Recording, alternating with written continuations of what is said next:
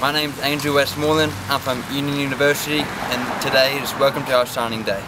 Man, that was yesterday's news. My name is Matthew Westmoreland. I'm from Millington Central High School. Today is a signing day for me, and I'm next stop, Union. Whoa.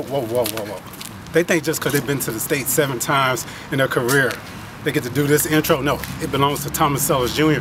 of West 10 Media. Welcome to signing day coverage, where we're going to let you see who's going to the next level and how they secured it. Welcome. Cheese. Yes, please. Thank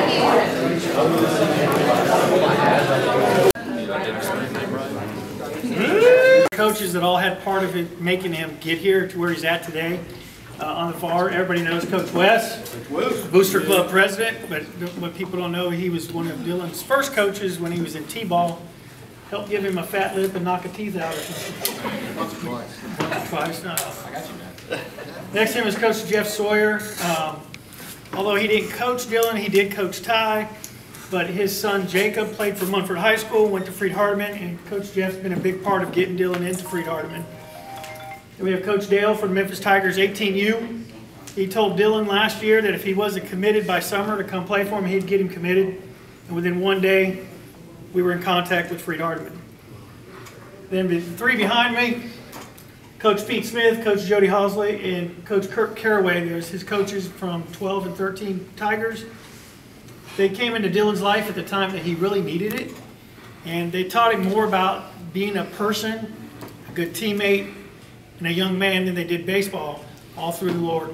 And that's what Dylan needed at the time. And he remembers, he still wears a cross with the prayer that they do after every game on the cross. So that's all of his coaches that he invited today to be here as part of the signing. And of course his team, because without the team, he's not the catcher or player that he is. But go Munford. And as Coach Yunt said, don't lose it up here. Boz, you too.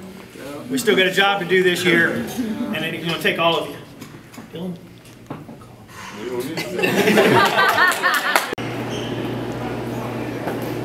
I guess you need to talk to me now.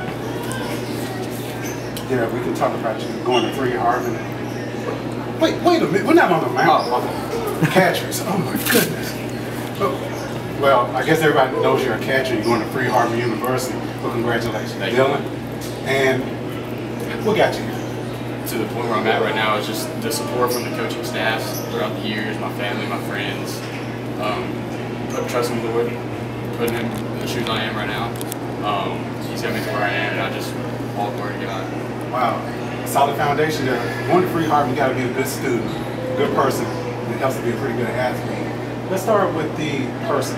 Mom and Dad, how did they build you and build that character to you? Talk about Mr. Will and Mr. So my dad actually was in the Navy, so we have a military background. So they were very strict on me, always having me use my manners, and that just helped me mature faster into the man I am. And because of that, I was able to just grow connections with people that other people wouldn't be able to, and that's what helped me grow. Your mom grew up in the church. So yeah, she was a very, my mom's side of the family was very religious, very Christian. I mean, it's just perfect for me and for Freed-Hardeman. God even threw you a bonus in there, Brother Ty. He loves the game of baseball. And I heard about a 3-year-old soccer player that told their coach, I'm only here because I have to wait a year before I can play baseball. Yeah. So you knew you were going to go to the game following Big Brother's footsteps. I did. So actually the weekend I was born, my brother had the All-Star games. And when I was 3, I was the goalie for a soccer team. I didn't want to run. I was just sitting there, and then I was talking to my coach. He was like, "Why are you not going anywhere?" I was like, "I'm only here because I'm not willing to play baseball." And so the next year, I went and played baseball. Wow, and it's been your game ever since? It's been my game ever since.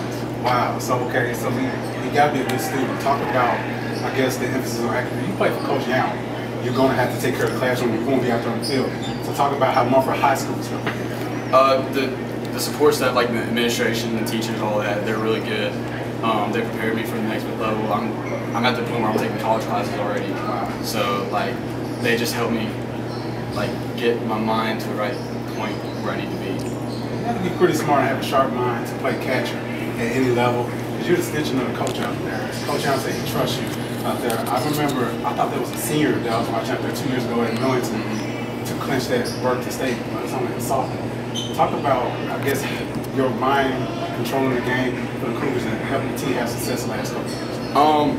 It started my freshman year when we went to districts. I didn't play, but just being in the environment, being with the team, it really helped me realize, like, hey, I need to step it up. And then sophomore year, I became the starter. And just from then on, I've been growing ever since. Coach Jones has been putting a lot of faith into me, and it really means a lot. It's helped me grow. The coaching staff here at Munford is great. Like, it's the best I've seen. You had some pretty good arms on that mound over the years. A couple going out to the D1 level themselves. And you have to deal with Coach Perry out there. So I know he's a fun guy, but he's very demanding. He can be sometimes. Yeah, and he's going to get the best out of his players as well. Talk about, I guess, working with your staff, your coaches, the pitching group here at Munford. Oh, it's very important to us. Every practice, it consists of pitching, catching, and like first base or second base. Like working on pickoffs, working on where to go, what plays to do, and it's always run through the catcher. The catcher has to know every pitcher and what their tendencies are, and just how to help them. And I've grown to know that with every one of my pitchers.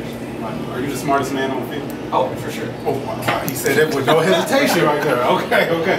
Well, I guess my last question for you, Freed-Hardeman. Like I said, it takes a lot to get to Freed-Hardeman University. So is it your perfect landing spot? Yes, sir. I went on my visit, and even Coach Wallace, the catching coach and the career coordinator there, he told me, he was like, you're going to leave here and you're going to know if it's the right place or if it's the wrong place, just from being on the visit. And I knew as soon as I got there, I was like, this is where I want to call home the next 2 years. Wow. So it'd be a nice way to go out there after you in your career in Murfreesboro with the crew, right? Yes, sir. Yeah, I hope I just spoke something to existence. We didn't have to cover our mouths for that. No. But appreciate it, Dylan, and hey, congratulations again on the Freed-Hardeman. Thank you.